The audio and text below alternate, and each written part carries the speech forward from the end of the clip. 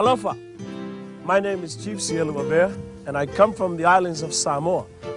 I was born and raised in the village of Lelepa on the island of Savai'i. Samoa is beautiful. Lush and green rainforest, volcanic islands surrounded with cold and white sandy beaches. But most importantly is the beauty of the people. The people of Samoa are known as the happy people of Polynesia. I left Samoa to come to Hawaii to attend the Brigham Young University of Hawaii campus. And here I am working at the Polynesian Culture Centre, where this beautiful setting is located. This is the island of Samoa, where we share with people from all over the world the culture and customs of our people.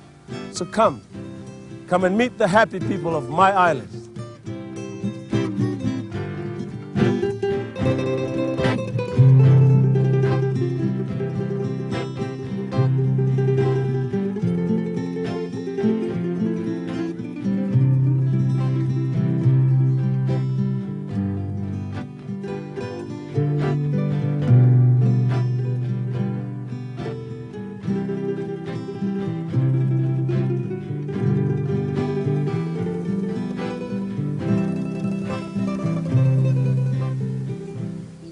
The islands of Samoa are divided into two countries.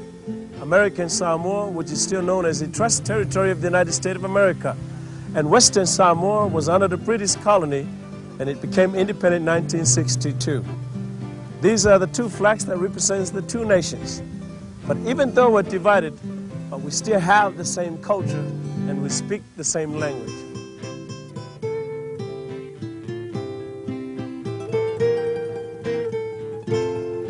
Talofa, and welcome to our tunoa. This is where we prepare the food for the family. So come with me as we share with you how we prepare the food. And this is how we prepare taro and breadfruit. Clean them up by using the coconut shells. We call this asi. This is the marusango.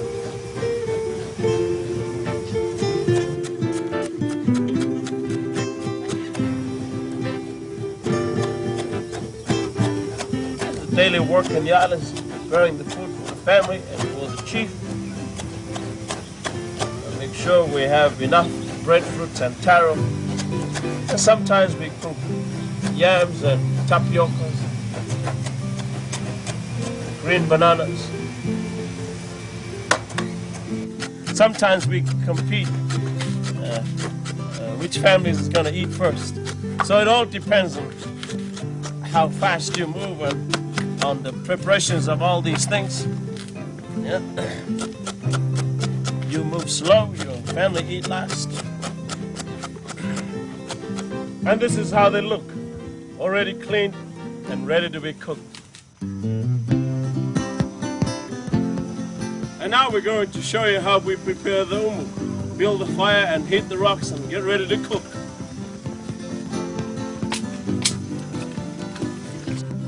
First of all, you have to use the small sticks first. They're ready and dry, so when you put them in, they will start burning. And then you add on the bigger woods. This will really help to burn and heat up the rocks. Come here! Hey! And now we're ready to put on the rocks. The river rocks are the best ones to use when you cook. It will take about 45 minutes to an hour to heat these rocks before they're ready. And now the rocks are heated. Sometimes when you use brand new rocks, they can explode. So you have to watch out. Don't sit next to the umu when you heat new rocks. And for all the things that we cook today, my favorite is fish and chicken. You can boil them, you can bake them, but today we're going to show you how we cook them in the umu. We wrap them with banana leaves and coconut leaves. As we get ready to wrap the food, prepare some of these leaves. Okay.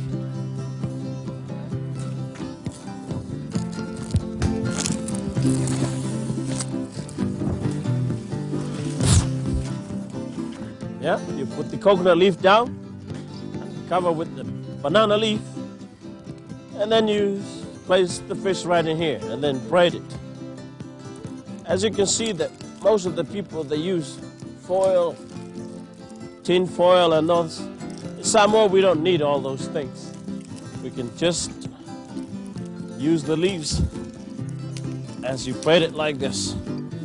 We use the coconut leaf. It will help to protect the fish so it won't fall apart when it's cooked.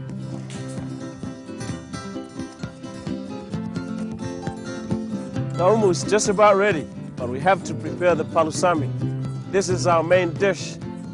We have some banana leaves, fresh taro leaves, breadfruit leaves, and coconut milk. Yeah, of course we need some onions to make it taste better. So we get a great mix here.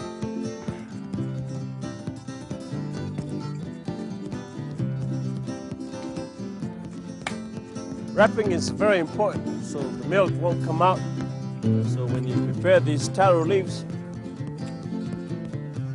make sure you place them in a way that it will help to protect the milk inside.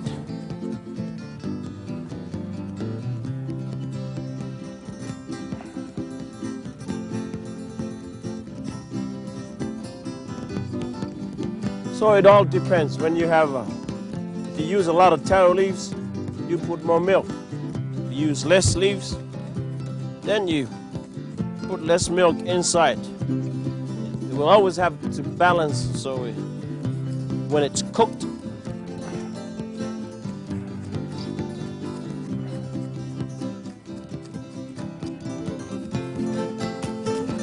and lastly you covered it with the breadfruit leaves. You know, when you wrap these with banana leaves, breadfruit leaves, when it's cooked, it tastes much better than if you use anything else. And here we have it, palusami. As we say, the men prepare the food for the family. Now you see the reason why, because there's a lot of hard work. As you level the rocks in the ground, you'll always have to remove the small ones in the center and the big ones outside. Because later on, after you put the food in the ground on those hot rocks, then we put the bigger ones on top of the food. We dust it with banana leaves. And sometimes when you cook a pig or a turkey, you will have to use some of these hot rocks to put inside so it will be cooked well. And now we start putting the hotter and the bigger rocks on top of the food. And that way the food will be cooked well. Now it all depends on how hot the rocks are. Sometimes maybe 30 minutes. Like today, the rocks are very, very hot, so it's going to take less time. But if the rocks are not very, very hot, then it will take a longer time. And now we're going to bring the banana leaves that we always use to cover the whole oven, the whole umu. So we must use a lot of leaves to keep the heat inside. And there you have it. All you have to do now is sit back, relax, and wait until the food is ready and enjoy the meal. And now that we have enjoyed our Samoan food, I would like to invite you to our village demonstrations to learn how to start fire and make coconut milk.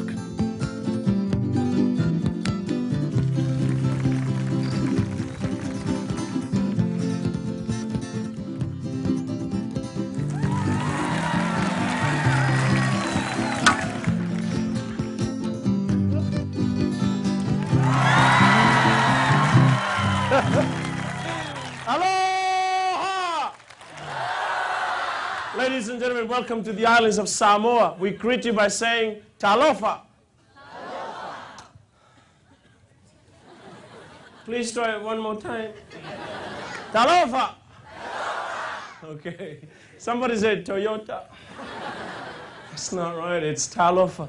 We welcome you to the islands. Welcome to the Polynesian Culture Centre, ladies and gentlemen. Mulatu fa malomro fa talo to pimlo to mala fi mai matala amaita to vivi vatasis matu film matu neo Samoa. Okay?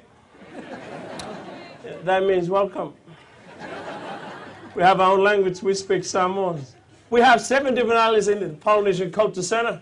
We also have 7 different cultures and 7 different languages. So we don't understand each other. That's why we have to speak English. So if you have any questions, talk to me. Because all of us who work here, we're all from Samoa. And I see some friends from Japan here today. Japanese, where are you? Yeah, there they are. Konnichiwa. Yeah, Korea? 안녕하세요. Yeah. Anybody not from Korea or Japan? Thank you for coming. There's a lot to do and there's a lot to see. Samoa is still controlled by chiefs. Chiefs make the rules and they tell you what to do, so whatever they say, we do it. So it's good to be chief. The people of Samoa are known as the happy people of Polynesia. So ladies and gentlemen, we are the happy people. So please be happy. Are you happy? Yeah! Me too. Japanese, are you happy? Yes! Yeah. Japanese. How many of you here that have been to Samoa? Anybody have been to our country? No? You've been there, sir. What part? Okay. That's the airport. Give him a hand, everybody. He went to the islands and visited Congo in America and Samoa. Everything is still the same in the islands. When you look over here, you see these open houses. In Samoa, we can build as many as we want because we don't need permits. We also grow our own food. We don't pay tax. So we're the happy people. If you have no place to stay, this is yours. If you want to meet the chief, look for the big one. You want to see the family, there's a family hut to my left. When you're hungry, we have the Pizza Hut. That's the cooking place. It belongs to the men. In Samoa, we men do the cooking. Ladies don't cook in Samoa. It's still part of the culture. Do you like that, ladies? Then please move to Samoa. Because we men are moving out. Every day we cook. We use the crown oven. Climb trees, get coconuts. Make fire by rubbing sticks. Every day. That's why I ran away. Come here to get more education. Someday I'll go back and change it. Take a microwave oven. I want to share with you one of the most important part of cooking today. We're going to learn how to start the fire. Method that our people use in many, many years. To start the fire, we just rub sticks. So that's all we're going to do. Rub sticks. So while you flick your big, we rub our sticks. Very simple. It takes about 5.5 hours. So let's get going. Oh, man.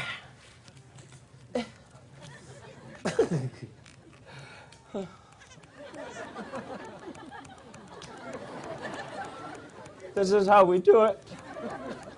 We rub sticks all day long. On rainy days, we don't eat. Then we go to McDonald's. I hate this job.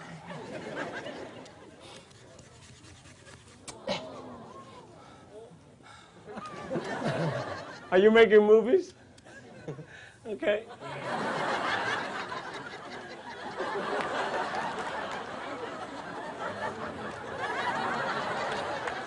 And make sure you see the movies.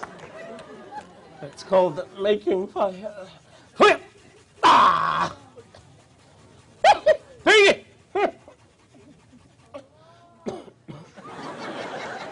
Did you see the smoke?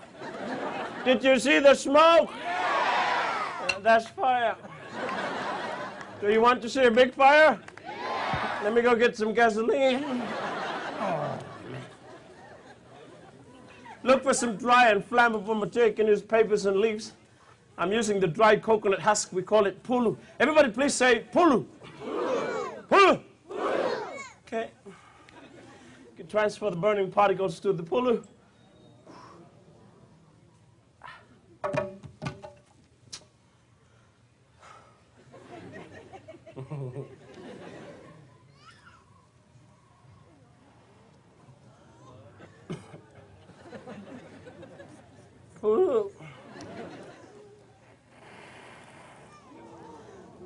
Holy smoke. Do you want to see flames? $5. Everybody please say fire. Japanese, heat. Japanese, Korea, burn. Burn. That's it.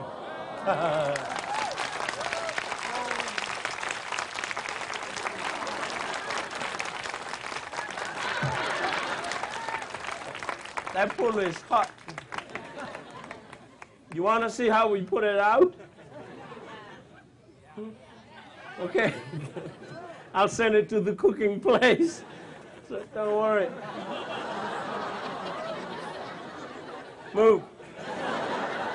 That's okay. Sit down. Sit down. Okay. So anybody can do this. You can start the fire anytime because any wood works. Make sure the wood is dry and your two pieces come from the same tree. All right? Do you know the name of this wood? No? Firewood. It works. It's a good wood. It's a wild hibiscus wood. You guys go home, you can use any wood. There's pine wood. There's so many different woods. So you can use all of them, okay? There's redwood, oak wood. Japanese use plywood. Anybody here from California? Yeah. Go home and use Hollywood. So please, thank you. Try the method. Rub sticks, it works. You can do it too. Oh yeah. Anybody missed the coconut cracking demonstration? Have you seen that? No. You want to see it? Yes. Do you want to see it? Yes. How about the tree climbing? Yes. You want to see that too? Yes. All right. We're the happy people. So we'll do it. All you need is a coconut. Look for the ripe ones. This coconut is ripe. You can tell by its color. It will turn brown like me when it's ripe. It tells me that some of you are not ripe yet. That's a joke. Husk your coconut using this opted. We call it melee. Say it. Melee. Come on, everybody. Melee. Melee. In English, sharp stick. Sharp stick. Japanese, bo. Bo. Oh. I thought you were over there. Now you're over here. Bo. Korea, 막장기. 막장기. Put it down here. First thing to do is kill the coconut. Second, push it down. Ow. Be careful. And push it down. Just follow 2 steps like this. Keep moving until this coconut is completely husked.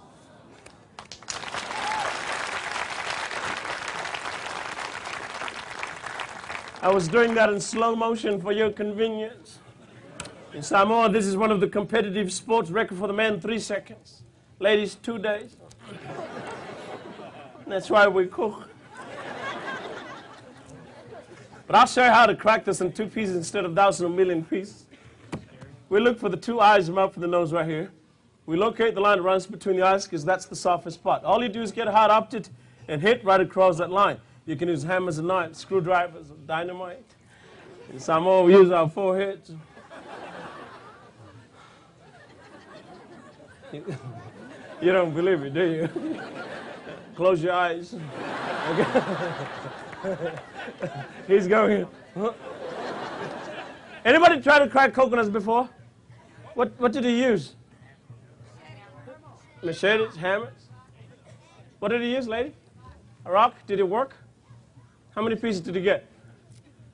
Lots of pieces. As long as it worked, it's all right. Where are you from? California? That's what I thought. Lady from Canada told me that she put a coconut in the ground and ran it over with a lawnmower. Young man from Texas put out his .45 and shot thing between the eyes while his mother-in-law was holding the coconut. I'll show you something. Go home and try this. Get yourself a rock. Everybody please say small rock. Small rock. Japanese, ishi. Yeah, ishi. Korea, dolmengi. Now look for the line. If I don't come out in 2 pieces, don't blame me. I'm a Samoan. This is Hawaiian coconut. Made in Japan. That's a joke, okay? Japanese, huh? Are you ready? Are you ready? Yeah. If you remember what I told you, you'll be all right. All you do is hit across that line, and you know what? You get 2 pieces. So, to crack the coconut, drink the juice. It's good. We call it 7-Up because there's no caffeine. Never had it. Never will. This is my show, okay? Since you helped me, I'll give you some tips. Come here, sweetie. Come here. Come here. All right, you come in the front here. Just try to see if you like it. It's fresh juice. Do I have to? You have to now. I like it. Yeah. Okay. Yeah. Drink it. I really like Drink it. the whole thing. Yeah. There you go. Thank you. Thank you for drinking the juice. Japanese, come and have some juice. Japanese. Japanese, 하얀 거를 사이 해줘서. 어서, konnichiwa. 예, 코코넛 주스, 어디서 주시네?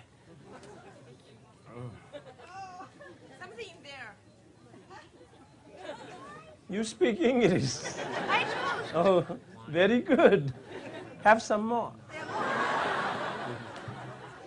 Keep drinking. Tomorrow morning you're going to turn brown like me. So you'll be all right. You'll get used to it. You'll get used to it, okay? Now, pick it up. Pick it up. Thank you. Yeah. Give a hand for our lovely lady from Japan. All the way from Japan, ladies and gentlemen. Now we're going to soften the meat. Milk is still here. We have to get some shredded coconuts. We can use coconut shells or the seashells, the sharp rocks, or whatever. All we want to do is just get some more coconuts down. Okay? So we'll soften the meat. Huh? Oh, I'm sorry. Rain. Raindrops. Now we'll soften the meat like this.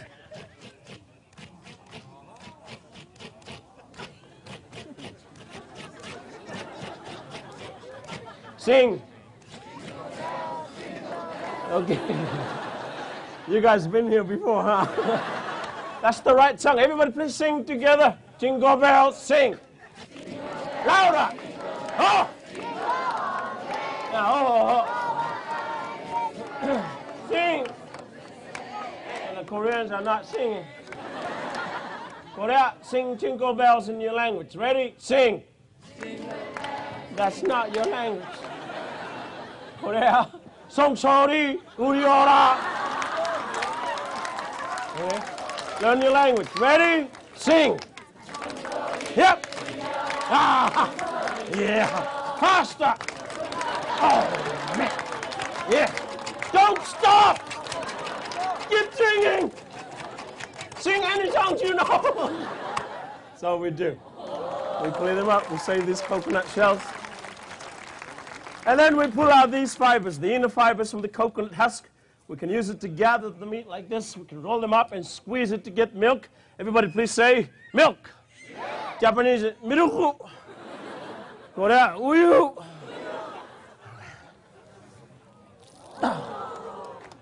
Ladies and gentlemen, this is how we milk the coconut.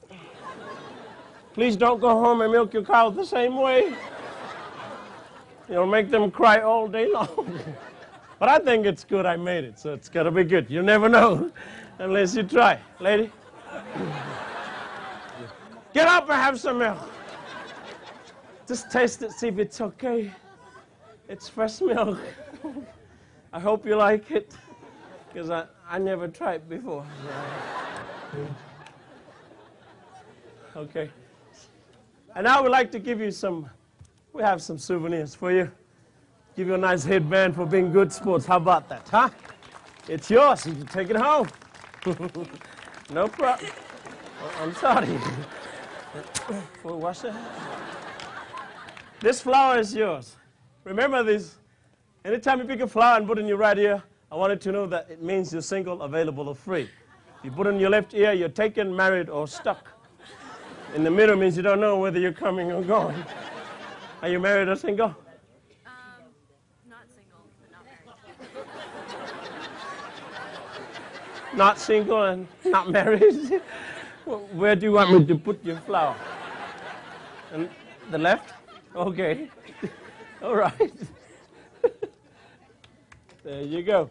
And I'm going to take a picture with you. How about that? Come on up here. Take a look at this handsome guy right there. This is your picture to take home. So you pick this up before the show tonight, okay? Yep. And who else was? Oh, Japanese, this is yours. Come on down.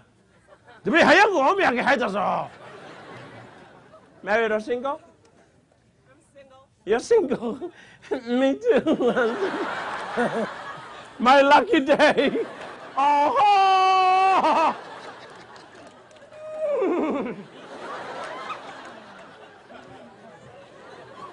Come on down here, sweetie.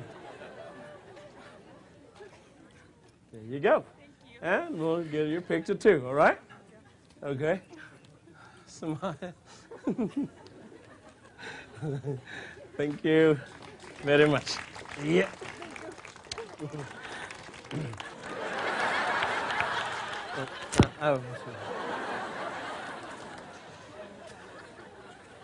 Who else was up here? There was someone else that was up here. Oh, there you are. Married or single? Accepting applications. Accepting applications. For how long? Definitely. You're married? Yeah, okay. Deciding. Just, oh. Okay. It's all right. Shh. Don't. Stop it. Okay. We're not dancing right now. Okay. Come on. Yeah, and here's your picture. No problem. Huh? Okay. Thank you very much. Who's this? The mafioso. Okay. Cameraman? Korea, this is yours. Yeah. Yeah, bari wa. What? Huh? Okay. Korean Japanese, okay? Oh, okay. Korea, Japanese? Yes. Okay, you get mixed up. 진짜 한국 사람. Okay. Yeah, Kimmy? You don't worry about it. It's okay. That's not real. This is real. I made it. Okay. Married? Okay. Single? Okay. 네, 감사합니다. Okay. 감사합니다. Oh. Yeah, and how about a picture? One up right here. Yeah.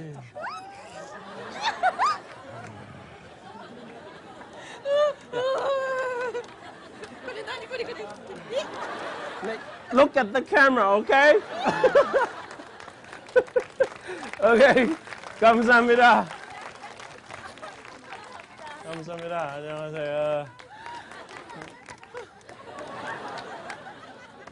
Are you happy? Do you want more? How many of you here that want to see the tree climbing? Anybody want to see the tree climbing? Not enough for the demonstration. We need 5 more people. Raise your hands again. That's too many. This is difficult to do. Tree climbing is very dangerous. Most of our climbers are not here anymore because last month was very windy. So please put your hands together. Join me and give a hand for my friend, for Mia, and of course, Sielu will be going up. Push him up. Let's go. Hey, ha! Here we go. Woo!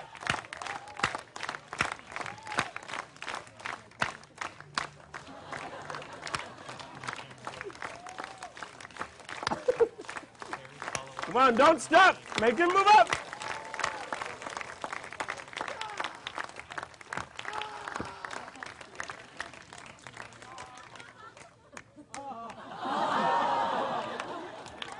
Korea, go get it.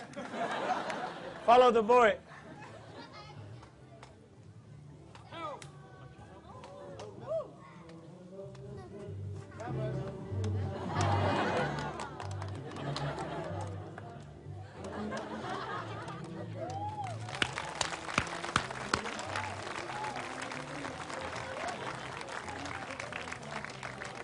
Come on, give a hand for our tree climbers, Polynesian and Sielu from Samoa, ladies and gentlemen.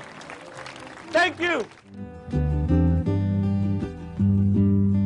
The tattoo, or as we say in Samoa, the tatau, is a very important part of my culture.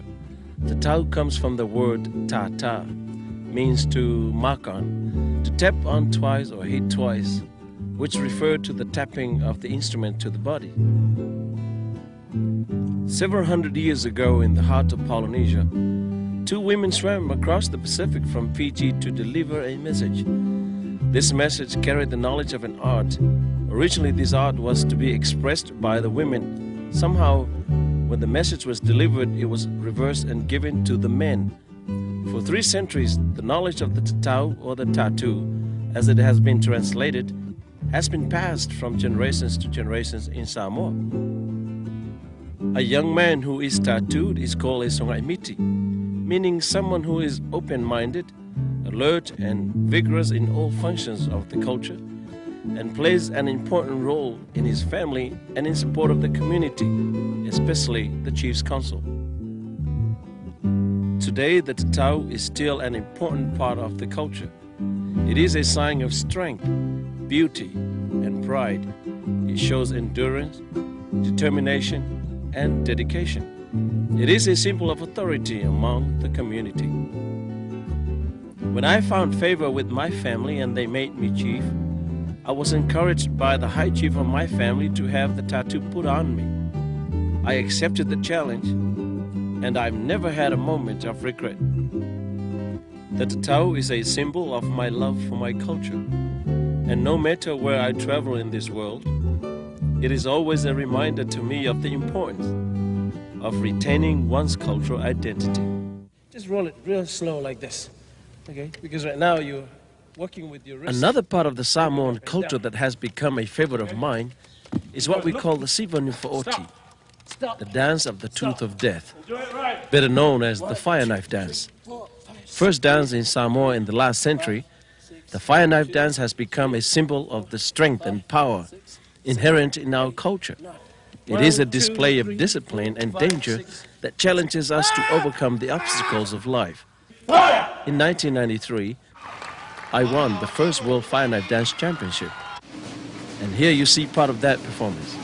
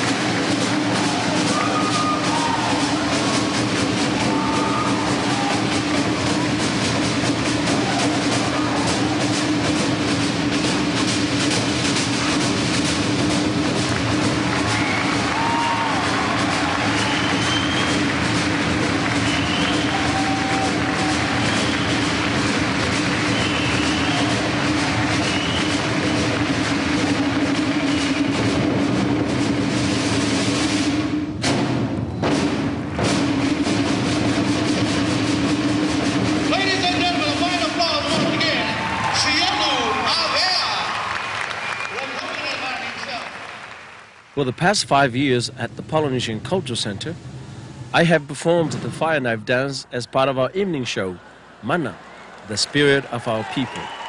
Join me now as we catch this live performance. And don't get too close to the TV or you might get burned.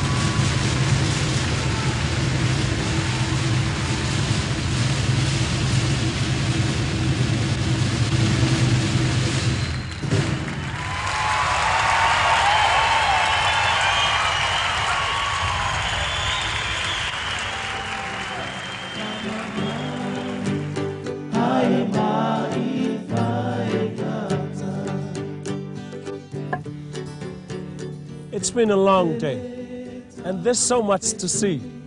The Polynesian Culture Centre is the only place where you can see all of Polynesia all in one place. You can enjoy our world of New Zealand, Fiji, Hawaii, Marquesas, Tahiti, Tonga, and of course, my lovely islands of Samoa. So come, bring your whole family, bring all your friends, and enjoy our world of Polynesia. Until we meet again, thank you. Te whāsai fua.